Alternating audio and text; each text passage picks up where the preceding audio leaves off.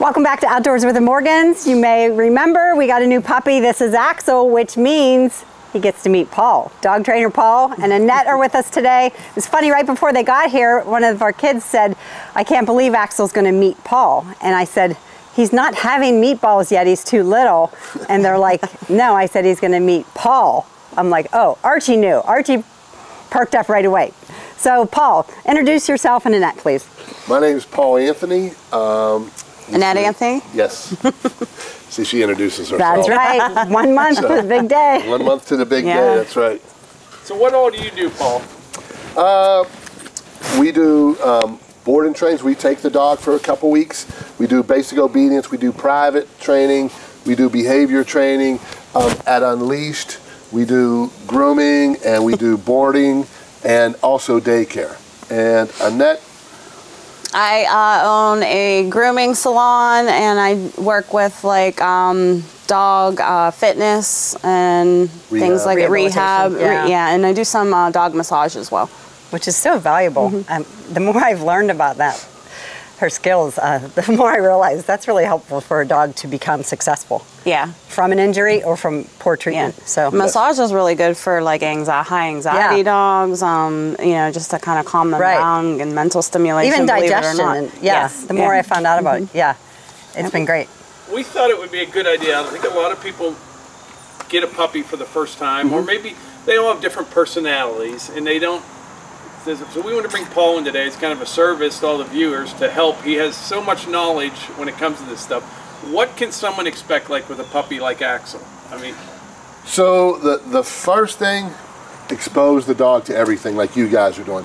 The dog's down there right now with your daughter and running around, exposing it to everything. The worst thing we do all the time is pick it up and carry it everywhere. We have to let the dog, the puppy, expose itself to different things. Don't be too impatient with your puppy. It's just a baby. It's been on the ground, what, 60 days? You know, something like that. So we have to develop that puppy into its own individual. And like I said earlier, it needs the individual time away from your other dogs too. So it does become that individual, like, you know, just like a human. Right. So. And what about some safety things? They can get into things. What are some big things to look out for? Baby-proof your house. Everybody always talks to me, my dog's chewing up your shoes. Put up your shoes. So management is just as important as training. And management means, hey, I'm going to put up my shoes. We talked about the counter surfing, with baby gates, things like that. So we have to understand, oh, the puppy could get into that. And she is ultra vigilant, where our dogs, we think, can get into everything. Right. Yeah. You know, and we know. So, and we're ultra vigilant, where we put things up and stuff like that. So. Yeah, we were talking off camera just about a plastic bag. You know, right? So dangerous. You wouldn't think it, but. Right. Yeah, but if a dog, there's so many cases out there, dogs, you know, they put their head just innocently into this chip bag that's laying there, and they've had suffocation incidences and things like that. So just watch around your house. Just be careful. And they probably learn that most of their treats or things from a store are coming into the house with the bag. Yeah. So there's something in that's got to smell good. Yeah, it sounds right. And usually a lot of our treats come from a bag. Crinkle noise. So when you hear the noise, the puppy automatically goes, oh, something comes from mom or dad.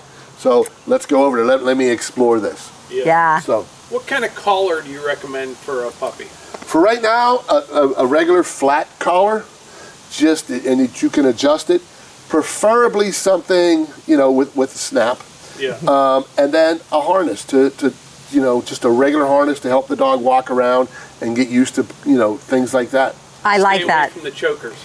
Yes. Yeah. Stay away from the choke chains, because puppies can accidentally get into things and accidentally choke themselves. Okay. So I don't like to use the chokers at all. Or even any of our viewers that have been here for so long, remember we had an incident with our old dog Stanley and Piper wrestling. She had one on, his tooth got caught on it, and it pulled so tight. I thought, I'm gonna have to choke her even more to get his tooth off of this. It was awful. It was just an awful scenario. Yes. So things to think about.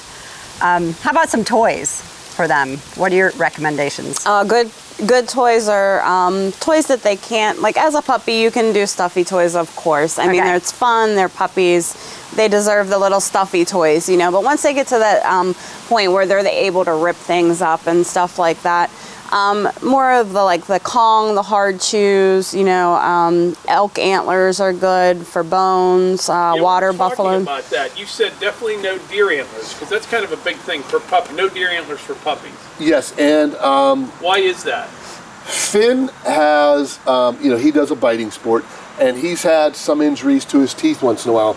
The doctor I know, Dr. Mendoza, who is just, she's a dog dentist, basically.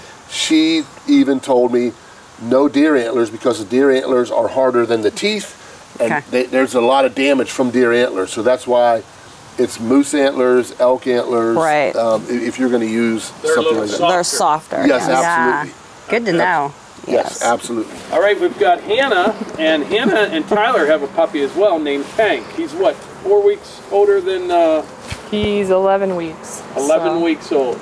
Now, Paul, you have a few things there, like nice accessories or tools if you have a new puppy. We asked Paul, what do we do about the chewing? Like, there's puppies are going to chew on your hands or your sleeves, and you don't want that to be a habit. So Paul has an answer. This is something that I tug with my dogs, even my adult dogs. Okay.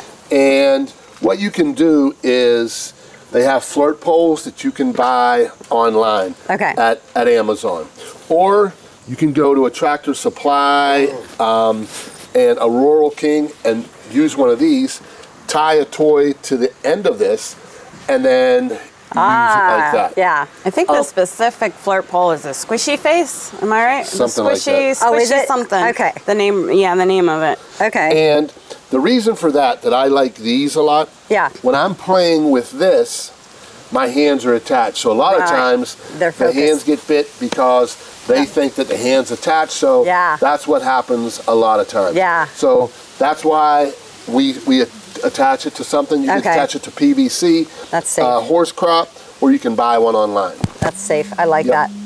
We'll put that in there. And also for training, probably the most important thing is a treat pouch. Yeah. So when the puppy's out, I have a treat pouch with me. So when I call it and it comes to me, I reward it. So then it becomes every time Dad calls me, I'm going to get some sort of reward, or Mom calls me. Yeah. Then you're going to be like a slot machine. It's going to be every other time, every 10th time, every time. So the dog doesn't know, so there's a variable reward schedule with the dog. But they're driven that way. You know, with Arch, like we could get him to do anything for a treat, seriously. Yes, absolutely. So I'm okay with that, and it's worked out with all of his behaviors.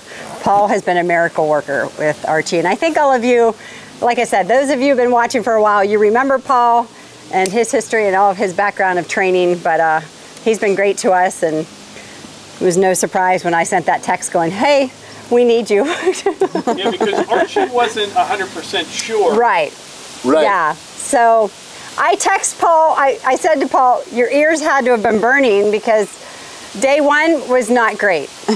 Day 2, and I'm like ready to cry, and I said to Mike, I need to call Paul. He goes, well, just wait, what would Paul say? I'm like, he's gonna ask me if Archie had his collar on, and Archie did not. So I put Archie's training collar on, and that made a difference because he was getting hyper-focused.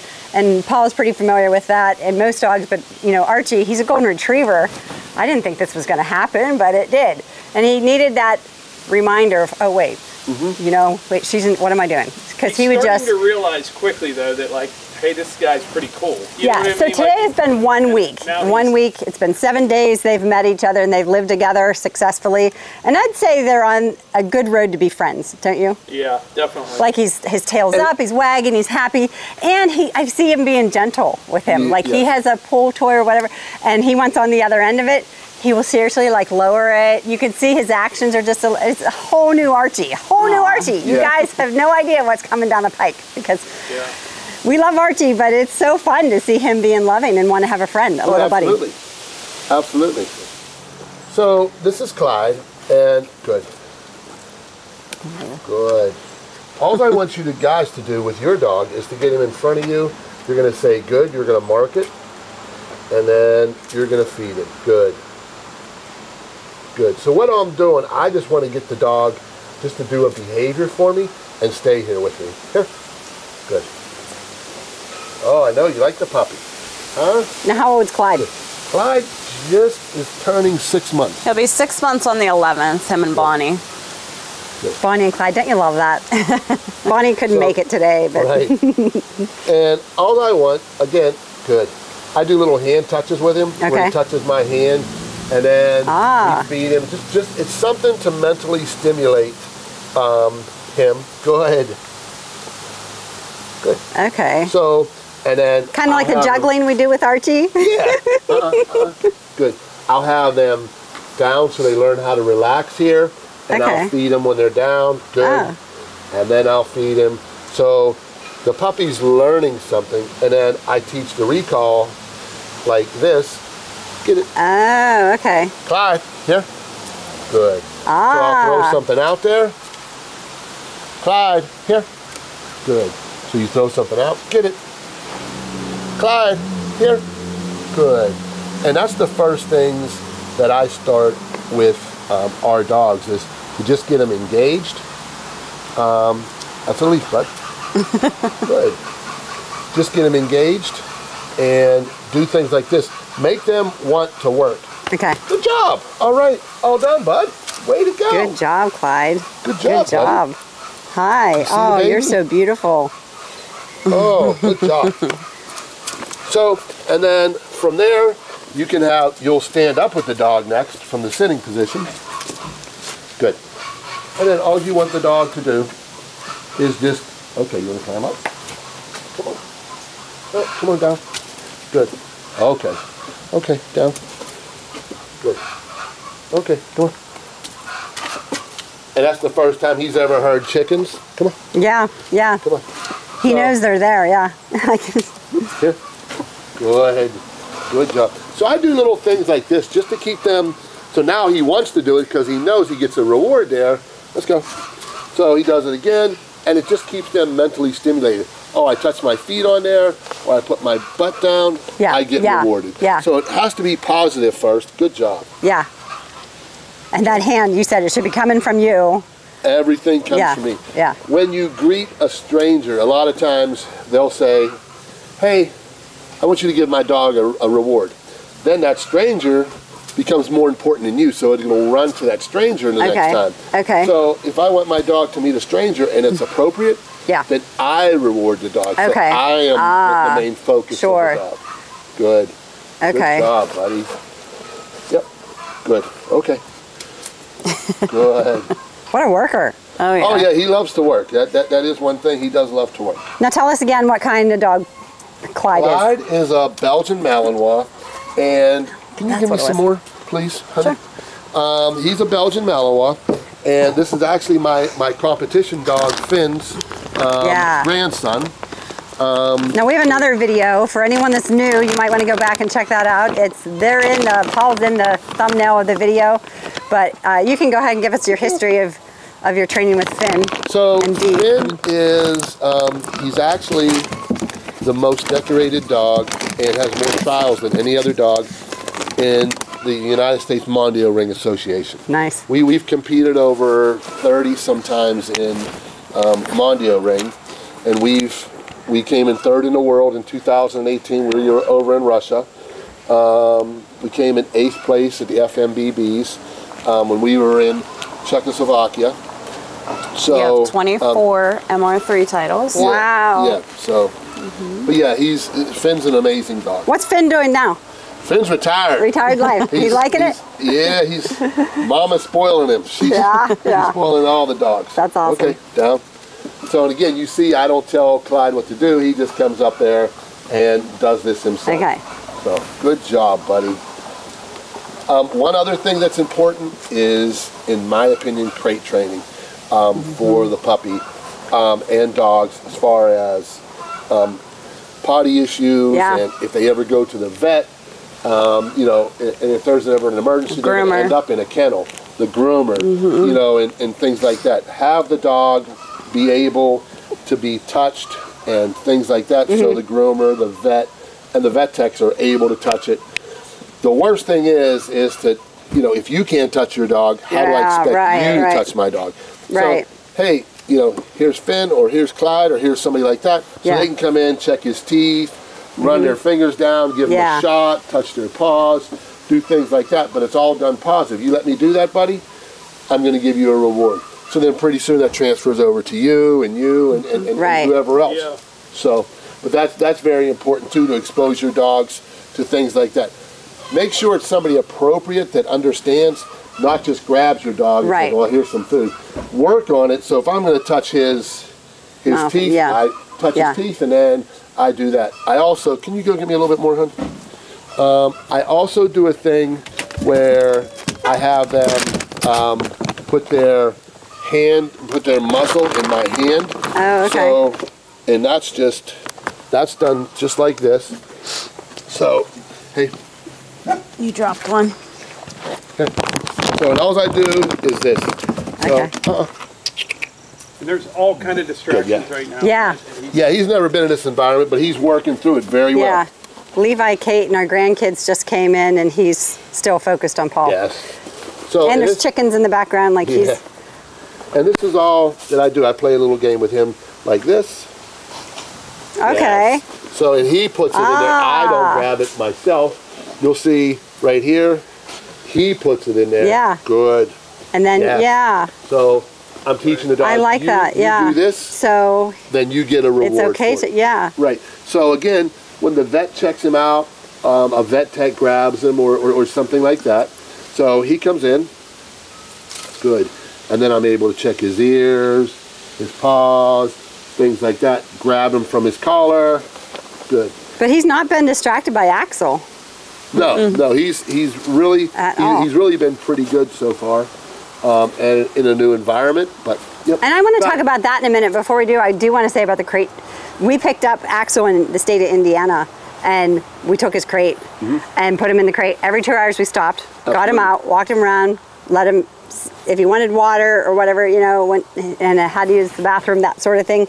Got back in, and that you know, riding in a car, it was just, he was back out. It was the best thing. Even now, I can easily be like, I'm making dinner, he's got to go in his crate. You know, 'cause I can't watch that he's having an accident. It's been great. I think he's had maybe 1 or 2, you know, accidents on my watch or whoever's watching him, but he's happy in his crate. Right. So I do agree. I like that a lot. And again, it's like putting a baby in the crib. They also need their time. Yes. You know, to sleep. They need their time to be alone, and they're safe there. Yeah. You know, it's just like your grandchildren. Yeah. You know, we're always vigilant. High chair, watching car them. seat. They've got to be somewhere. Yeah. Right. We have You mentioned earlier about it's a good to have like let them play with the other dogs, but also keep them away from the other dogs some too, and just with you. Absolutely. The dog needs to learn to be an individual, and when I take him, even when he's with me, I don't have him 24/7. Right. I don't have him like that. And what I mean by that, I'm not cuddling him, I'm not doing this, I'm not doing, come on buddy, let's go take a walk. Just me and you. And so that's what I'm doing. I'm letting him be an individual, letting him explore, and he can explore, you know, enough. He can have a great time. But they need to learn how to be an individual. Yeah. So first. Yep. And with that, then you bring the other dogs out. And then do this. But if we come out there and be like, well, I can't go out because Archie's not there, it's going to start becoming a problem, and then there's separation anxiety with the dog and with yourself and things like that. Good example of that too is we have litter mates. We have Bonnie and Clyde. So they were very dependent on each other when we first brought them home. So they were like constantly together, and you know, so we separated them so that they could both have their individuality, like with the other dogs and by themselves, and with us, you know, to form a bond with us separately so that they're not always depending on each other. So. Because a lot of times, and the reason I go back to hand feeding too, is I want to be more than just somebody who feeds my dog. I want the dog to understand this pay comes from me. Right. And a lot of times what they do is they'll put a bowl down and then they let Archie and the dog out. Well, Archie becomes more important than you, because all you're doing is feeding him one time, and then I'm going outside and play with Archie. So this is the time where you need to take some time with him, walk down the trail and do things like that, let him explore and things like that as an individual. Then bring Archie and the rest of the dogs down, the puppies, whoever. Yep.